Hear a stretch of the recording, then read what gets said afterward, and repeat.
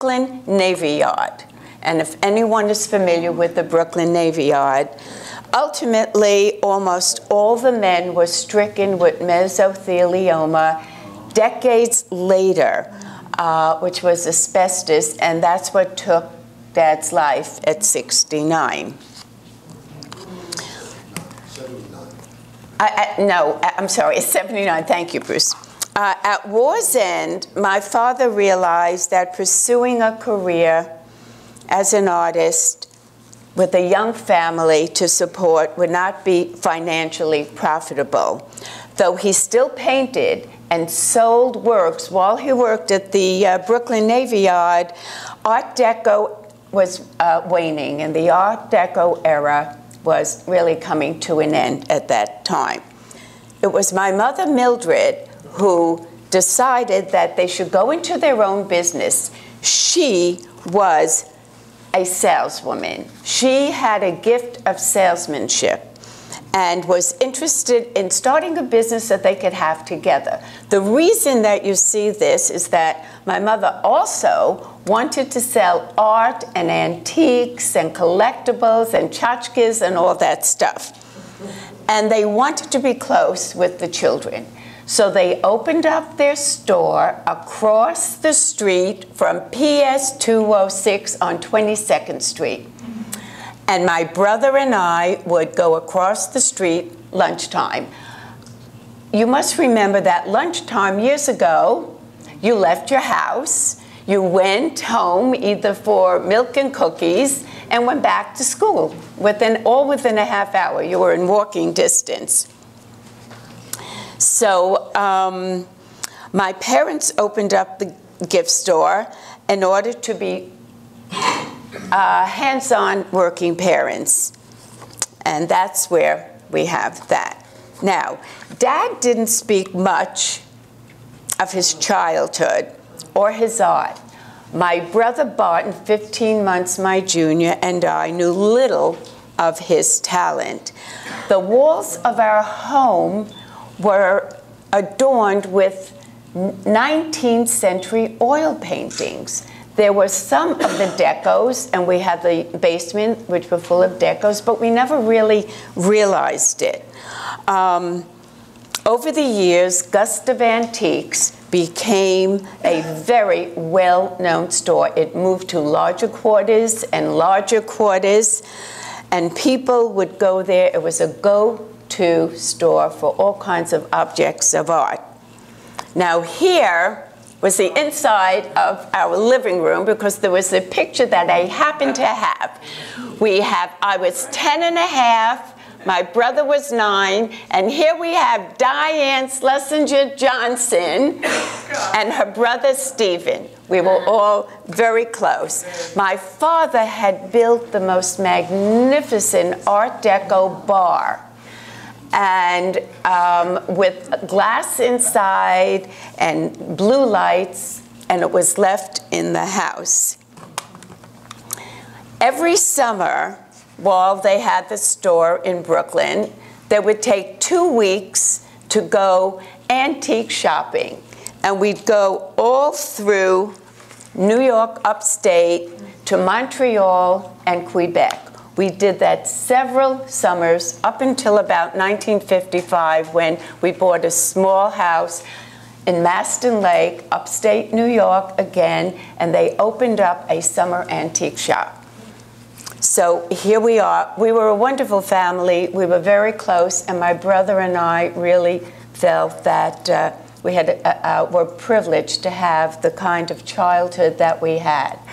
We picnicked. My mother was a gypsy from Europe, and we picnicked in farms, and we stayed in homes that are B&Bs now, but then it was just somebody that hung out at a shingle, room for rent, vacancy, and that's where we'd stay.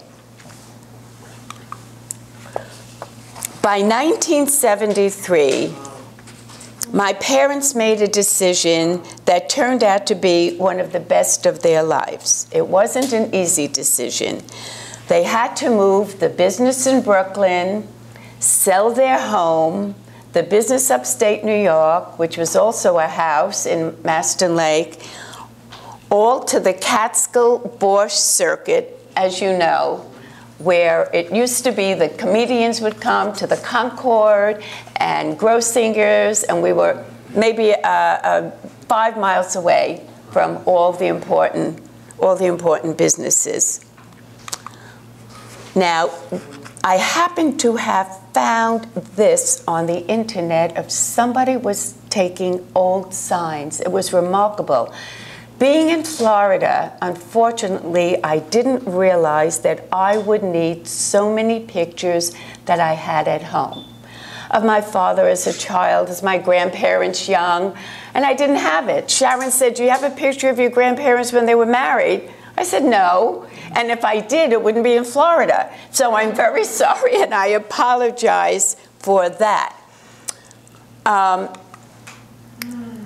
It took 20 years until my father decided to pick up his paintbrush again.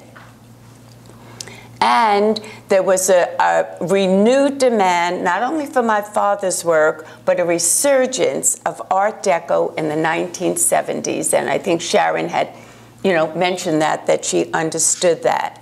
This is a painting episode. My father was in his studio in the lower level of the house, and where he had a studio built, he had the tables built, he had a couch in case he had to go to sleep. Martin has the same deal here in Florida.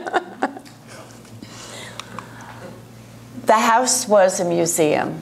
Whoever walked into the house, because they thought they were going to buy an antique or picture, stayed for hours. My mother fed them. My father told them stories. And this is only part of the library. Actually, this was taken after some of the books were gone. We were starting to sell things, and we needed photographs. There were books of all kinds, mythology, interpretations of the Quran, and they had a very close and dear friend, Revalee Kaitz, a Nobel laureate, who described my father so perfectly. Gustave, he described him to a journalist, Gustave is always walking the mountaintops, but he knows what's going on in the streets. Now, here we have something that Sharon asked me to explain. The original Gatsby in 1930, and I seem to have missed that picture on here, was painted after F. Scott Fitzgerald's classic book, The Great Gatsby, thank you. And my father painted this, and this was his signature painting in the 1930s, 1940s. By the time he started a renewal of his art, he went back to many of his original works and repainted them. So it was a recreation that was more contemporary and deeper colors, and the lines were a little different, if you could see that, what he has there. Also about that period, I'm sorry, the media methodology. As a young artist, Dad developed multifold symphony of watercolors and painted on board. He always left something out when we asked him. It was a secret. Never told us everything. But his colors were vivid and great golds and blues. And it was an expression of insight and movement, he said, which seek to convey the wonder of the image. These are some things that I had from his studio. He had hundreds, if I say right, it was hundreds of bottles and jars of paints.